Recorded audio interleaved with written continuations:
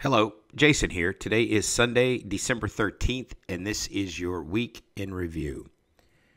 So we had a good week here at the Oil Trading Group. I had one losing trading day this week, and it was a day that, quite candidly, I let get away from me in terms of being caught up in the chop. I don't let that happen to me terribly often, but it happened to me on Thursday of this past week. I'll show you the numbers here in just a few moments. Talk about what we are expecting, what we saw, and then what we are expecting here for the coming week. If you take a look here, we'll start with the monthly chart. You can see here a couple things that I have drawn. One of the things that we look at here is pretty routinely is the sweet spot on retracements here. That's at 70.5. And this is the high. It's hard to believe that we had a high, this high, at 147.27 a barrel. That was right at the beginning of the financial crisis in 2008, July of 08, the price was 147. We had swung all the way down by December of that year. So in 5 short months, there was a move all the way down to the low at 32.48. We hit that level twice, came down and tested it really a third time, and we began this rally up into where we eventually got back up to 113.51. And that is the sweet spot of your 70.5. Fast forward just a few years, 7 to be precise, we're back down testing again, that 32.48 level. So if you take a look down here, we had this area of support going back here, began to be support in 03 and in 04, then once again in 08 and the beginning of 09. And here we are testing it again. So it'll be interesting this week to see if we come down. So the low of this week, of course, is 35.16. So you're really just about $2.50 away from that. So one really good down day may get you down into this zone here to test. I would expect a reaction around these lows. I would expect a reaction around these lows at some point, so we'll see what happens. That will be a key area.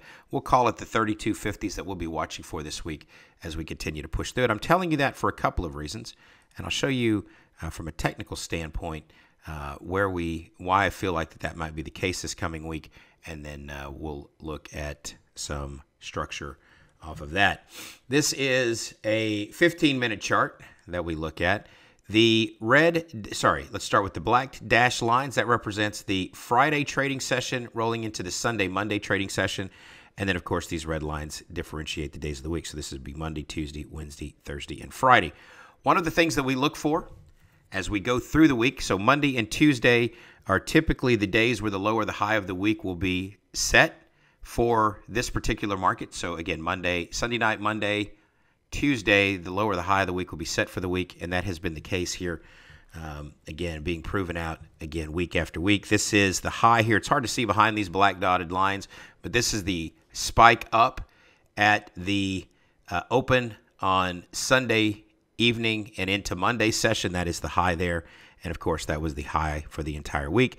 We had several structure points along the way that got broken. That was confirmation, but the real confirmation for me this week was when you grab this swing high down to this swing low on Tuesday, we got right into just a few ticks away from our sweet spot. The high on this bar here, the high here was, let me see if I can get this selected.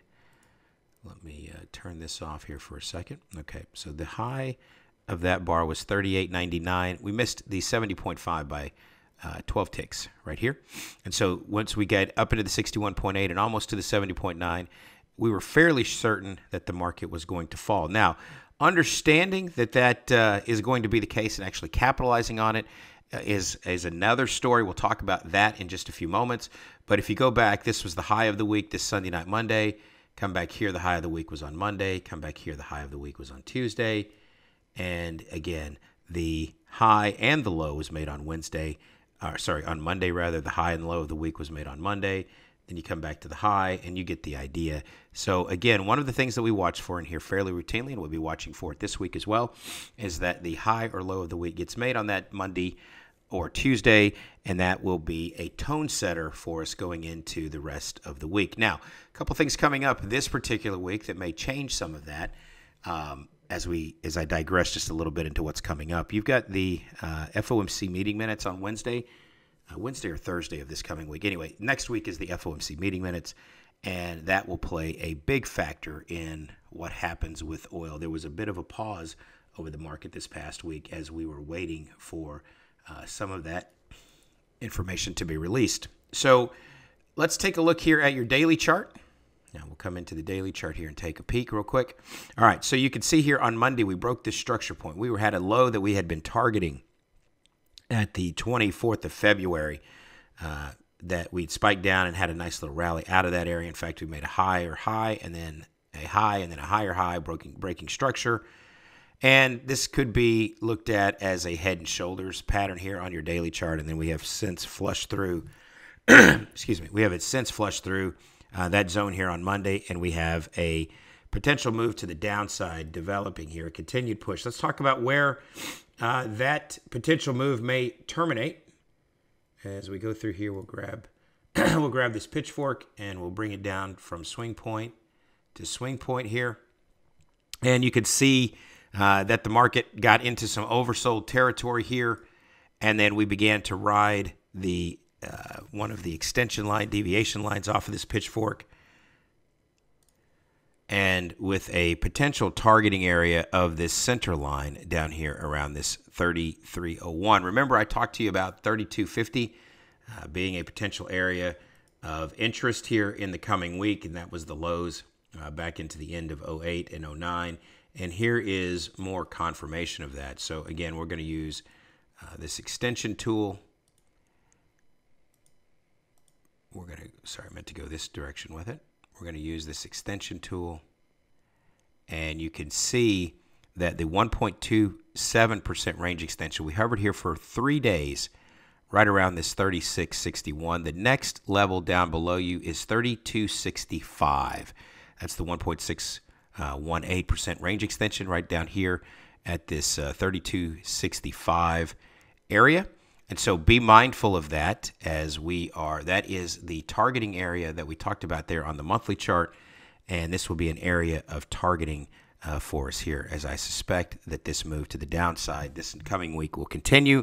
Now, the only caveat to that is, again, we do have the FOMC meeting minutes. And I guess if there's some big surprise out of that, that could change this targeting idea. But as we sit here on Sunday morning, getting ready for the trading week, this is the area that we would be looking to target based on these studies. Now, let's talk a little bit about the numbers from this past week as we get set to move into the coming week. This screenshot will be posted along with this video on the website in the results section. But we did have a tricky day on Thursday. Don't let this happen to me terribly often. But again, it is one of the reasons why you do trade a nice funded account. And in this particular combine, we are up about $3,000 in 14 days, $2,970 to be precise. In the last 14 days, one of the things that we've talked about is the market's been a little bit choppy and bouncy, even though it looks like a nice free fall. Most of that free fall has been occurring after the market is closed. I'll show you that in just a few minutes. But we did have a tricky day here on December 10th.